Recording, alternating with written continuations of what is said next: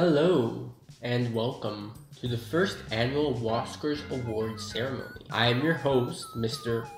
We've got a lot of talented individuals joining us, including the one and only Nicolas Cage. Fuck you! Fuck you! Thanks, Nick. We've got Lars Van Trier in the back over there jacking off. What can I say?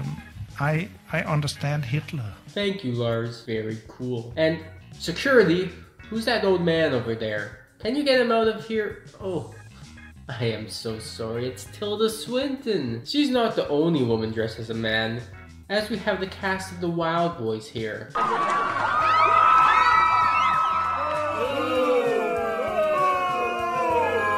Oh, calm down. You Eastionians will get your turn in the spotlight too. Now, without further ado, let's announce our first category. For the award of Weirdest Score, the nominees are the film noir inspired score by Disaster Piece for Under the Silver Lake, the heavy metal and gloomy swan song by Johan Johannesson for Mandy, the varied and haunting score by Tom York, aka the guy who sings Krrat, for Suspiria, and the terrifying and unnerving score by Colin Stetson for Hereditary. So many great choices, but only one can get the award. And the Woscar goes to Johan Johansson for Mandy. While all the other scores were phenomenal, Mandy's score was the only one that felt like a character in the film. It really gave life to the movie, and the film would have been a lesser one without it, despite the already fantastic visuals. For the award of Weirdest Atmosphere, an award combining cinematography, special effects, sound design, mixing, editing, and film editing, the nominees are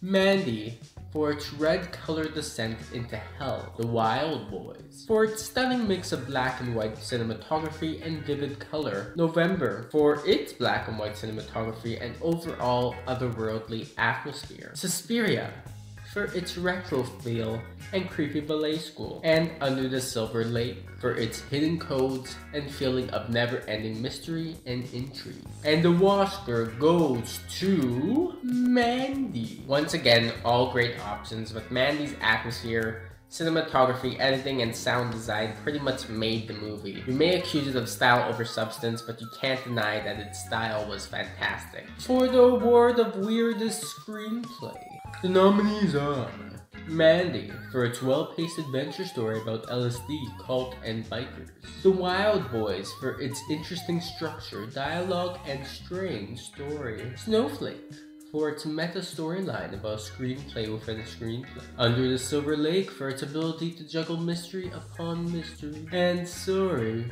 to Bother You for its biting satire of capitalism and its well-crafted and complex character. And the Woscar goes to Snowflake. Once again, this was the only choice where the screenplay actually played a role in the film. It was a concept that could have easily gone confusing if handled incorrectly, but Snowflake executed the concept perfectly and added in a few weird twists in there for extra measure. Before we get into the big award, we have a new category which I kind of stole from the website 366weirdmovies.com. Go check them out. They have become my greatest inspiration in the past couple of years and have been a source for many weird movies. This category is that of the weirdest scene. Our nominees are, oh, I forgot to do the voice. Our nominees are the third act twist and Sorry to Bother You. Saying more would be a spoiler, but for those that have seen the movie, it's a scene that starts with a line of cocaine. Or is it cocaine? Okay, I'm not doing the voice anymore, sorry about that.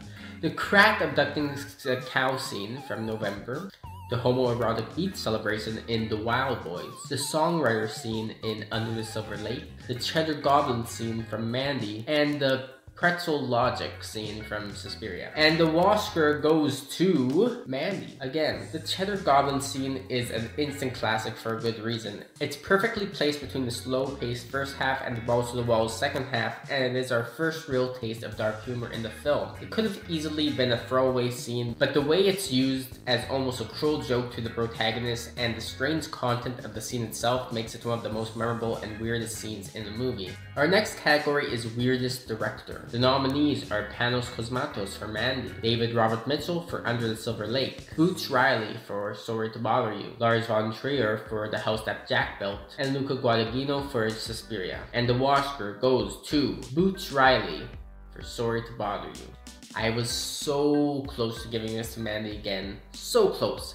But the more I thought about it, Sorry to Bother You is one of the most impressive directorial debuts I've seen in a long time. Boots Riley's first feature is incredibly ambitious, smart, and somewhat accessible, somewhat being the operative word. Panos Cosmatos perfected his style and direction in Mandy, but Boots Riley hit it out of the park right on his first try. As for the award of Weirdest Supporting Actress, Mia Goth, for making me care about her character in Suspiria. Tilda Swinton for her triple performance, also in Suspiria. The entire female supporting cast of Under the Silver Lake. Yes, all of them. They were all important and I couldn't just pick one. Soban Fallon Hogan for her hilarious performance in The House That Jack Built, and Riley Keough for playing a sympathetic, simple-minded victim in The House That Jack Built. And the Woscar goes to... wasn't really any other choice, Tilda Swinton. Her performance as 3 different characters was very subtle and nuanced and believable. Some people have been accusing it of stunt casting, but given that they were trying to hide it, I'm not so sure. I also think that her playing the therapist had some thematic purpose and therefore wasn't just stunt casting. For the award of Weirdest Supporting Actor, David Cross as the white voice of Cassius Green in Sorry to Bother You, Bruno Ganz as Virgil in The House That Jack Built, Patrick Fischler as the crazed conspiracy theorist and artist in Under the Silver Lake, Jeremy Bobb as the mysterious songwriter in Under the Silver Lake, and Linus Roach as the cult leader in Mandy. And the Woscar goes to, once again, there was only one real choice here. The other nominees were only really there because I had to have 5 nominees. It's Linus Roach from Mandy. This performance was really intriguing to me as a very subtly mixed, intimidating with pathetic. During my first watch through, I noticed a transition between these 2 modes, but in my second watch through, I realized that he was playing the character with a hint of the pathetic in him at all times, even when he seemed quite intimidating. Nicolas Cage was originally going to play this character, which would have been fantastic, but I'm glad that he didn't and we got these 2 fantastic performances instead, as I really can't see anyone else playing Red. For the award of Weirdest Actress, Andrea Riseborough for haunting us as the titular character in Mandy. Dakota Johnson for making the change in Susie's arc from the original movie believable in Suspiria. All the boys and the Wild Boys. Once again, couldn't really pick one as it was an ensemble cast and an ensemble performance. Tessa Thompson for playing a complex and human character in Sorry to Bother You. And Toni Collette for terrifying us with her grief in Hereditary. And the Woscar goes to Toni Collette because she deserves it badly. She really should have gotten an Oscar nomination for this role. Hereditary wasn't really a weird movie, but how good it is kind of overshadows that and gives it a place in this awards ceremony. So much of what makes this movie so unsettling is Colette's realistic performance. Andrea Riseborough and Tessa Thompson really came close, but given their relative lack of screen time and the wow factor of Toni Collette's performance, I had to give them a pass. For the award of Weirdest Actor, Andrew Garfield for playing the mystery-obsessed protagonist in Under the Silver Lake. Nicolas Cage for his emotional and maddening LSD-fueled rampage in Mandy. Lakeith Stanfield for once again playing a complex and relatable protagonist in Sorry to Bother You. Matt Dillon for playing the titular serial killer and Lars von Trier alter ego in The House That Jack Built. And Sam Louwyck for being the dominating male presence with a soft side as the captain in The Wild Boys. And the Woscar goes to... the one true god, Nicolas Cage. Nick, would you like to make a speech? I was watching TV, the game, right? Ronaldo Hayes, he got tossed the ball, he was running with it, he was running. He jumped over 3 linebackers in midair. He sprouted antlers, like a gazelle, like an elk. He landed again, he ran. He scored a touchdown.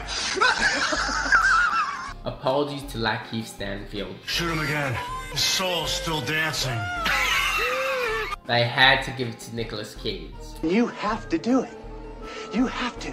It's probably one of his best performances. Mandy was perfectly catered to his unique acting method. Scenes that would have been funny out of context were actually emotionally moving in context. This movie probably wouldn't have worked as well as it did without Nicolas Cage in the lead role. I think this may be the role that will finally earn him the respect and recognition he deserves. I'm also very excited to see him working with more weird directors and taking on more passion projects rather than just taking whatever roles are available. He's going to be working with Richard Stanfield Stanley on the color of Space Adaptation and with Sion Sono. I'm so excited to see the new era of Cage we are getting. And now, the moment you've all been waiting for, the Weirdest Picture Award. The nominees are Hereditary, The House That Jack Built, November, Mandy, Sorry to Bother You, Snowflake, Under the Silver Lake, Suspiria, and The Wild Boys. And the Woscar goes to Sorry to Mandy Boys. Wait, what? Oh man, this was a tough decision. So what does one do when they can't decide? You run away and don't decide at all. At